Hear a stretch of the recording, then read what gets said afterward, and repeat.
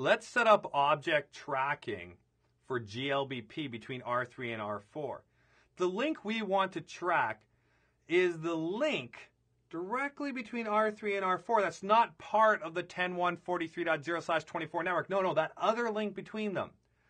See, right now, R4 is going to be the default gateway for a certain number of clients within the 10.143.0/24 network. If the link between R3 and R4 fails, that traffic still goes to R4, but R4 can no longer send traffic to VLAN 10 or 20 or the DHCP server or even the servers in VLAN 200 for those clients, which means their traffic gets dropped because R4 can't reach them. So what we need to do is we need to set up object tracking so R4 keeps an eye on the status of that link. If that link fails, then R3 can become the AVF for R4's MAC address, and then all the traffic from the clients in 10.143.0 goes towards R3, and then they can still reach all of the other networks that we have here. So let's go to R4, and the first thing we're going to do is set up a tracking object for a particular interface. Do show IP interface brief. And what is the interface we want to track?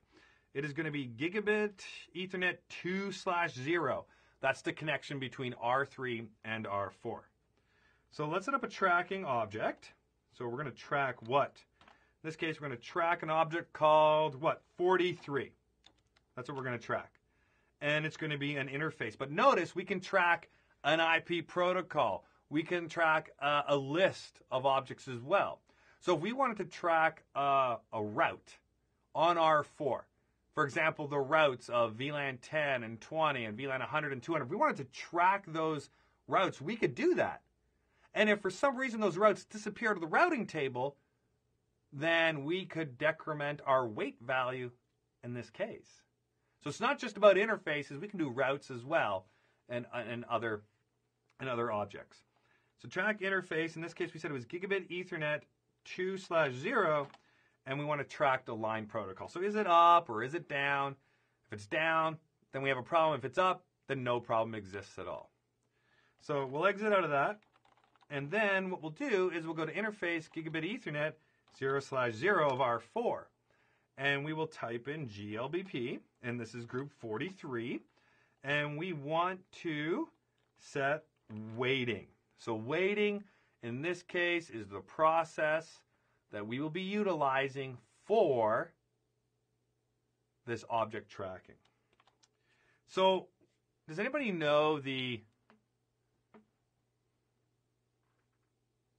default weight value? It's 100. If we don't specify a weight value here, it will use 100. If we want to change our weight value, we can.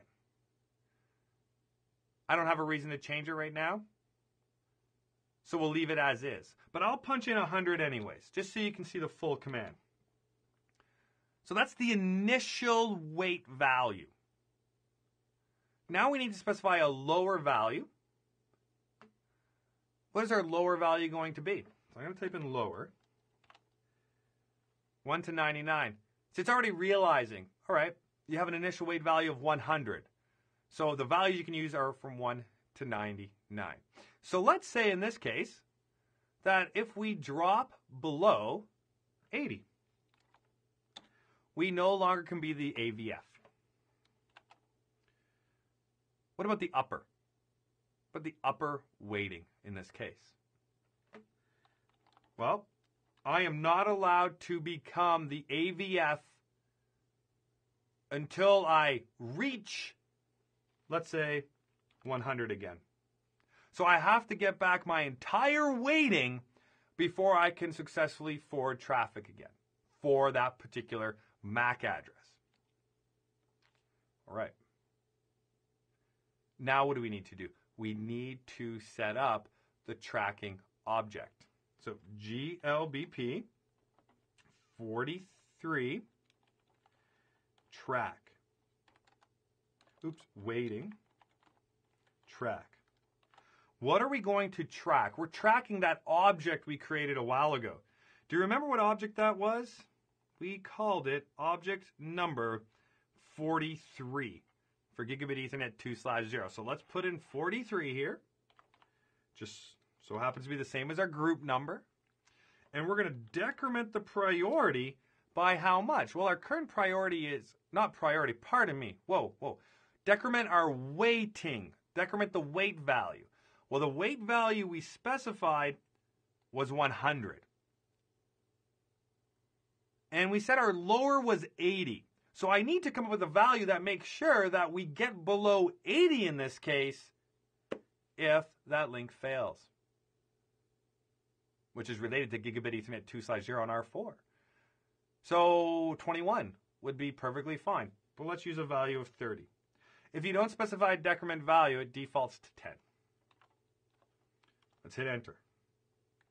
So far so good. Let's type in show GLBP, and we'll see here from our output that weighting is 100, configured is 100, our thresholds are lower 80, upper 100, and we are tracking object 43. If object 43 goes down, decrement our weight by 100. Show track. Our tracking object indicates that Gigabit 2/0 is up. So as long as this is up, we don't have to decrement our value.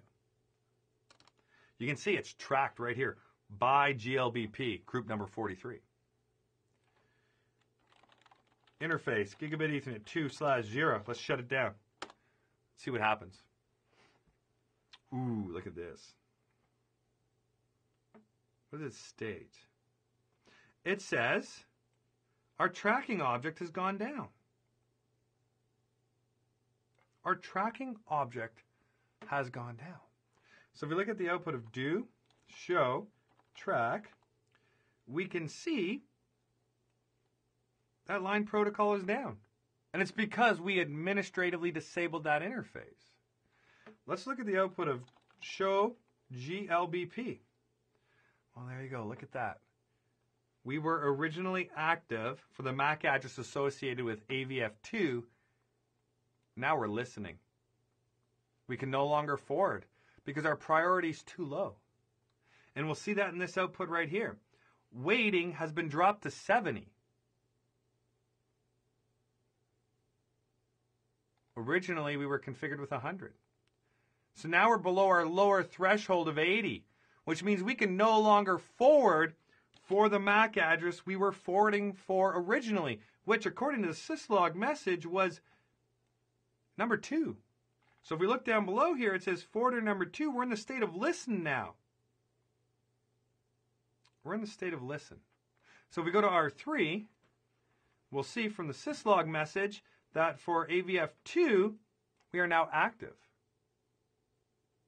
So we successfully accomplished our goal. R3 is now forwarding for both the MAC address of AVF1 and AVF2. Why? Because the link between R3 and R4 is down. And we want to make sure that all the clients in 10.143.0/24 can still reach the file servers in VLAN 20, the DNS servers, the DHCP server in VLAN 100, and so on and so forth. So we successfully made sure that they could still reach all those devices by making sure R3 took over the AVF role for R4's MAC address when that link went down between R3 and R4. Preemption is enabled by default for this AVF process. So as soon as we type in no shutdown here and re-enable that interface, we will see that the tracking object goes up. And since the tracking object is up, our priority goes back up, and we take over the role as the AVF for that MAC address. So we should see that syslog message appear here shortly. Let's go to R3 and see if it already relinquished that role. Nope, it hasn't done that either. So let's give it a little bit of time to cook, and we should see here very, very shortly that R4 will take over. Now you might be thinking, geez, these timers are rather long. Yes, they are.